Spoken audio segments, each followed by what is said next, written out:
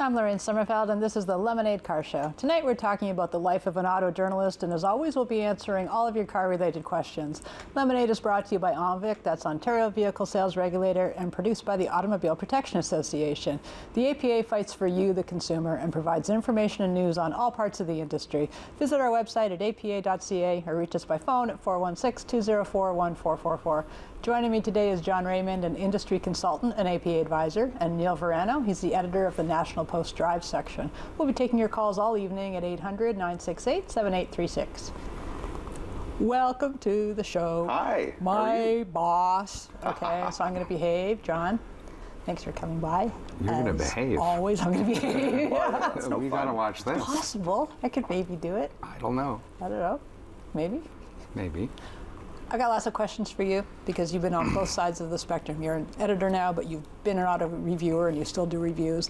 And I really wanted you to come on because I want to talk to viewers about how that sausage gets made, because frankly, most of us don't know how what we're reading ends up getting into print or online. So we're going to go into that. First, though, I just want to talk to John. We've got some APA business and some just heads up tips. Some APA business. Yeah. So each week you always say, call John, or John's sitting on the couch. And got me thinking, because we get a number of phone calls at the APA, what kind of car should I buy? I have problems with my car. Lorraine sent me. Sorry. And no, that's quite all right. And most of the calls where people have problems, they don't call us soon enough or speak to somebody in the know. So if you're having serious problems with your car and you bring it into the garage, keep in mind that that's your car, that's your money. Ask the right questions. Don't ask the service center, whether it's a dealership or a garage, to do the work until you understand what the cause was, what the repair is, and how much it's going to cost. So some of the people that call in, obviously they don't know about cars, so the first thing they should do is ask somebody that knows, maybe get a second opinion. But also, you know, we have a wonderful thing called the internet now for about 20 years. You could Google, so if you have a Ford Focus and you have a problem with your transmission, you could Google these things and find out, or a Volkswagen or whatever, and find out what are some of the probable causes. And sometimes some of these sites even list what the cost of the repairs are. So the next step would be, which is also important, is, oh my God, I got this really high, expensive repair, and the garage wants $1,900 for it. Yeah. Well, maybe you should go back to the garage and say, I don't understand, my car just came out of warranty. Explain this to me. And see if you could get me, and the word in the industry is a goodwill. Could you get me a discount? Could you get me adjustment on the price? Often, if your car is recently off of warranty, a dealership with the brand, no matter which brand it is, will look at it on a case-by-case basis. Did the person perform their maintenance? Was the car in good shape? And they'll get a discount, whether it's 10%, 15%, up to 50%. So they'll try and work with you something. Yeah, and they'll get the parts sometimes included. So what we tell our members and consumers that call us is actively get involved in your case. Call out for help, raise a hand.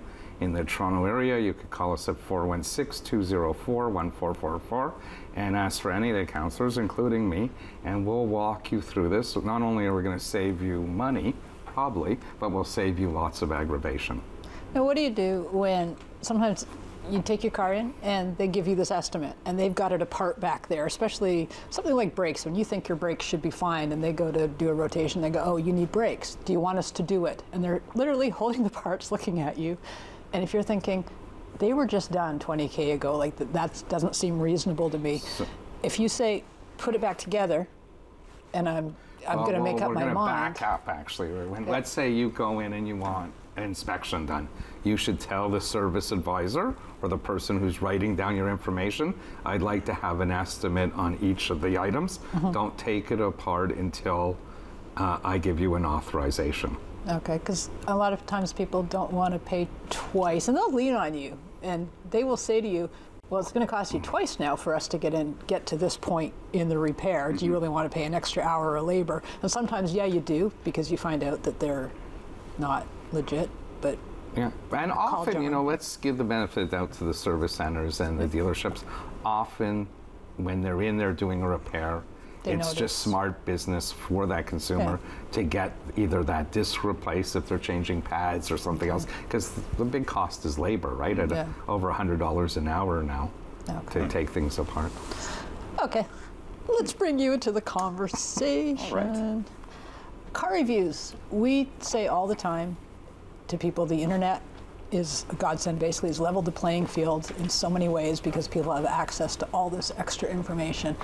How do you, as both an editor and a writer, discern between what's a good site and what is a bad one? What kind of sources do you look for as a consumer?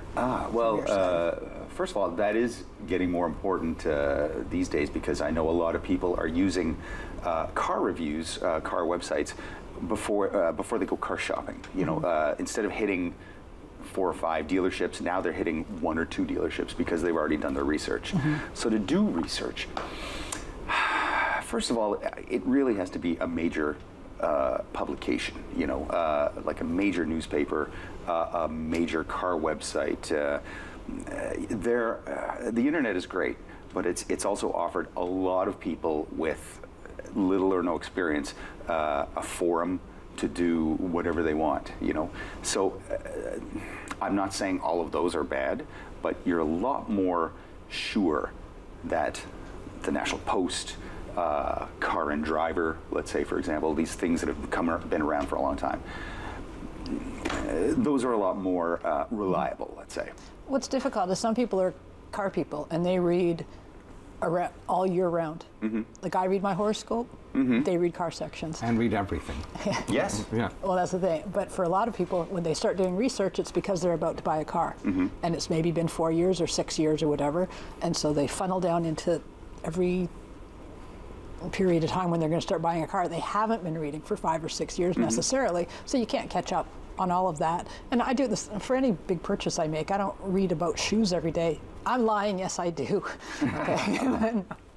But beds or furniture or something, so it's the same with cars. So for people who are gearheads, they're reading that stuff for fun and they're noticing progressions and they, you know, they know which sites they've built up.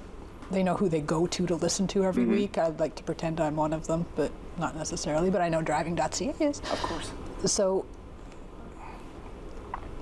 how do you, what are some flags that maybe this site isn't particularly trustworthy? First of all, it's just like anything. If you're researching, you don't just go to one source. You go to a lot of sources. You know, like if you want to read about the Honda Civic, maybe you do read it in Car and Driver. Maybe you read it in the driving.ca. And if all of these things are saying the same things, then you get a lot more assurance that yes, that's what the car is like. If you go on this other website, Bob.com. Sure. And he says something that the car is terrible, it shakes and blah blah blah, but you don't read that in anywhere else, then it's kind of an indication that maybe Bob.com isn't so reliable. You have to take that with a grain of salt. Of course. Like Bob might have a bug up his butt. Yes, what Neil's saying is absolutely true. Not that long ago, the average buyer went to 3 to 5 dealerships to look at a car. Now it's 1.3. Your statistic is right on. And they've made their decision based on reading driving.ca, going to different car magazines and things online. One of the things that we've noticed is a lot of these publications don't really necessarily tell you what it's like to live with the car. Is that trunk really useful to put a stroller in, a case of beer? If I'm 6 foot, could I really put a passenger behind me? It's more on the dynamics. Oh, it's a good looking car, but they miss visibility and some other things. And what we tell our members and consumers is it's very important to read these articles, but go and try the car, see how it fits. And this is something that Lorraine's talked about it, but also watch the associated video. So some of the video that is in some of these online sites, or you could see it in a magazine actually tells you to go to that URL. That's also important because we need a lot of visual inputs, whether it's reading something physically or seeing something online or video. We call it the Canadian test, a hockey bag. Yeah, exactly. Like forget that's golf the bags. measure. And my sister took her kids' goalie pads with her everywhere she went. Right. You know, you bring up a good point about learning to live with and stuff like that, and that's something that we try and focus on. When you're reviewing, let's say, a Porsche 911. You know what? We're gonna have to come back on the 911, and I'm cutting you off, and I apologize. But that's fine. That's the way it works in this world. That's fine. The Lemonade Car Show brought to you by OMVIC, Ontario's motor vehicle sales regulator, returns after this short break. When we come back, we'll be taking your calls, 800-968-7836.